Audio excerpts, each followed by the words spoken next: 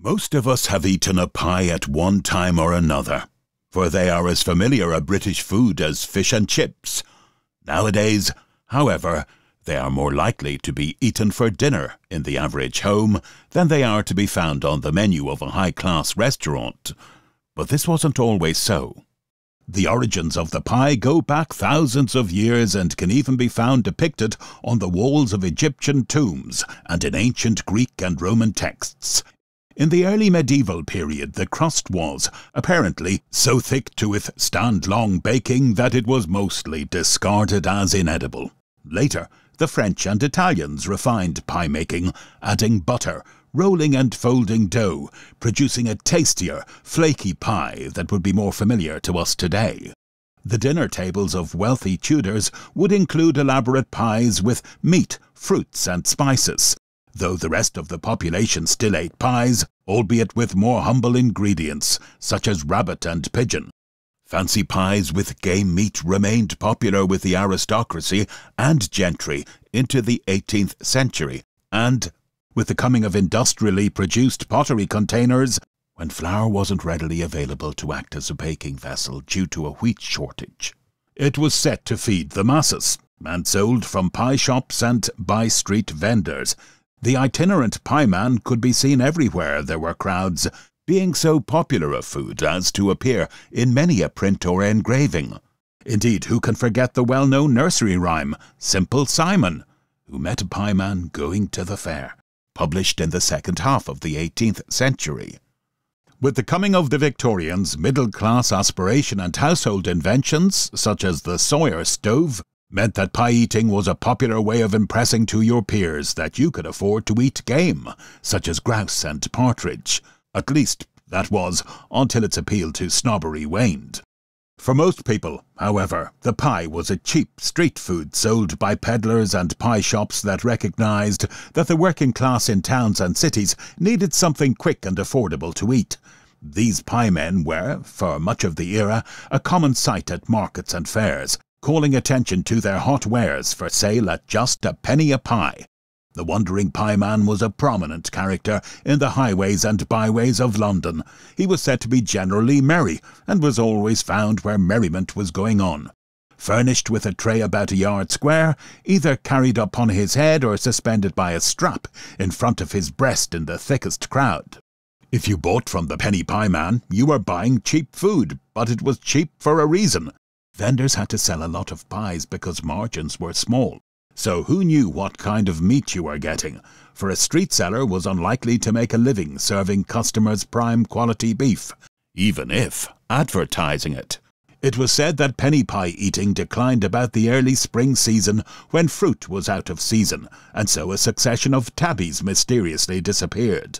If gossip to that effect spread among the buying public, false claims could also be made to damage the trade of competitors.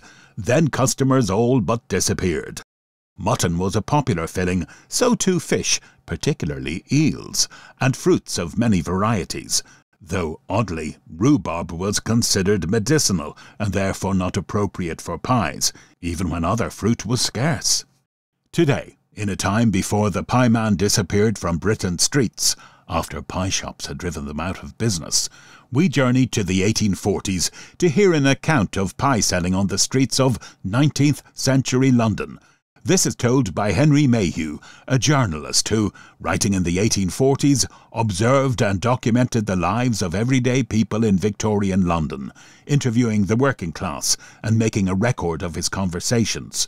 You will discover how pies were sold and what piemen, who struggled to earn a living, filled them with. Some of it meat of such dubious quality that a customer who found themselves eating one over-seasoned with pepper really should have questioned why and put health before sating their hunger with cheap penny pies. Before we move on, if you're interested in history like this, and you want to find out more about what life was really like for people in the past, please consider subscribing for more content. If you'd like to support what we make for you, check out the description for links to ways you can help us continue bringing the past alive. The itinerant trade in pies is one of the most ancient of the street callings of London. The meat pies are made of beef or mutton. the fish pies of eels, the fruit of apples, currants, gooseberries, plums, damsons, cherries, raspberries, or rhubarb, according to the season, and occasionally of mincemeat. A few years ago the street pie trade was very profitable, but it has been almost destroyed by the pie shops. And further, the few remaining street dealers say the people now haven't the pennies to spare. Summer fairs and races are the best places for the piemen. In London, the best times are during any grand sight or holiday making, such as a review in Hyde Park, the Lord Mayor's show, the opening of Parliament, Greenwich Fair, etc. Nearly all the men of this class, whom I saw, were fond of speculating as to whether the Great Exposition would be any good to them or not. The London piemen, who may number about 40 in winter and twice that number in summer, are seldom stationary.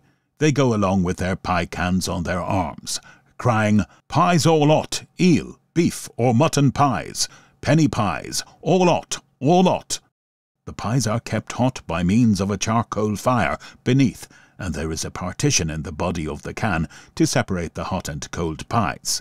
The can has 2 tin drawers, one at the bottom, where the hot pies are kept, and above these are the cold pies. As fast as the hot dainties are sold, their place is supplied by the cold ones from the upper drawer. A teetotal pieman in Billingsgate has a pony and shay cart. His business is the most extensive in London. It is believed that he sells 20 shillings worth, or 240 pies a day. But his brother tradesmen sell no such amount. "I was out last night," said one man to me, "from 4 in the afternoon till 12:30. I went from Somerstown to the Horse Guards and looked in at all the public houses on my way, and I didn't take above 1 shilling 6pence. I have been out sometimes from the beginning of the evening till long past midnight, and haven't taken more than 4pence, and out of that I have to pay a penny for charcoal." The pie dealers usually make the pies themselves. The meat is bought in pieces, of the same part as the sausage makers purchase. The stickings at about 3pence the pound. "People, when I go into houses," said one man, "often begin crying meow or bow wow wow at me. But there's nothing of that kind now. Meat, you see, is so cheap. About 5 dozen pies are generally made at a time. These require a quartern of flour at 5 or 6pence, 2 pounds of suet at 6pence, 1½ pound of meat at 3pence, amounting in all to about 2 shillings. To this must be added 3pence for baking, 1 penny for the cost of keeping hot, and 2pence for pepper, salt, and eggs, with which to season and wash them over.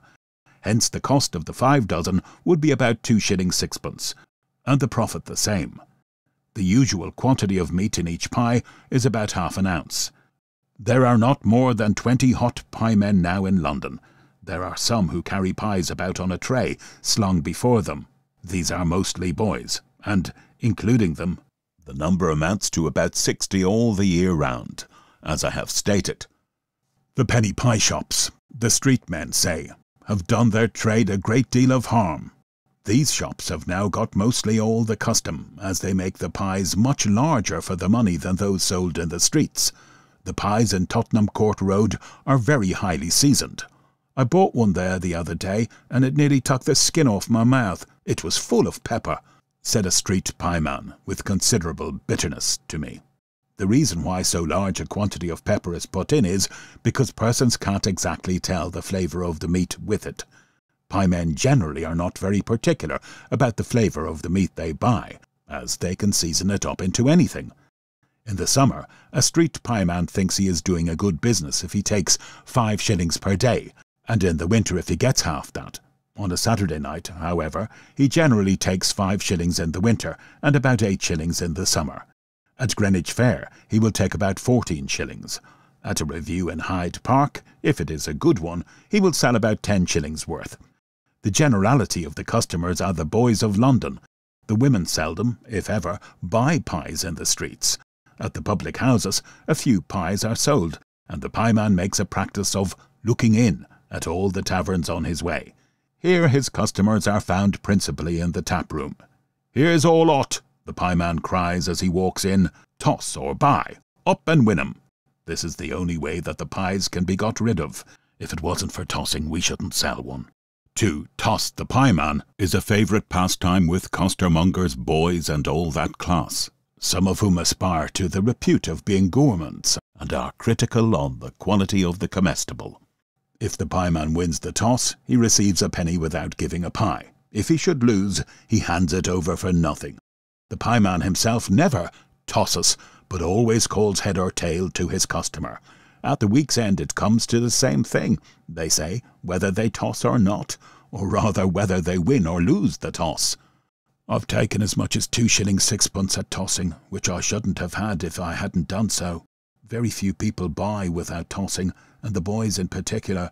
Gentlemen out on the spree at the late public houses will frequently toss when they don't want the pies, and when they win they will amuse themselves by throwing the pies at one another, or at me.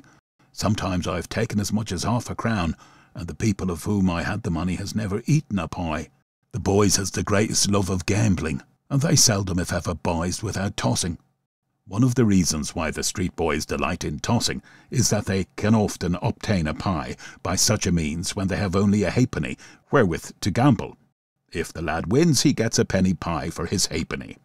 For street mince pies, the pieman usually makes 5 pounds of mincemeat at a time, and for this he will put in 2 dozen of apples, 1 pound of sugar, 1 pound of currants, 2 pound of critlings, critlings being the refuse left after boiling down the lard, a good bit of spice to give the critlings a flavour, and plenty of treacle to make the mincemeat look rich.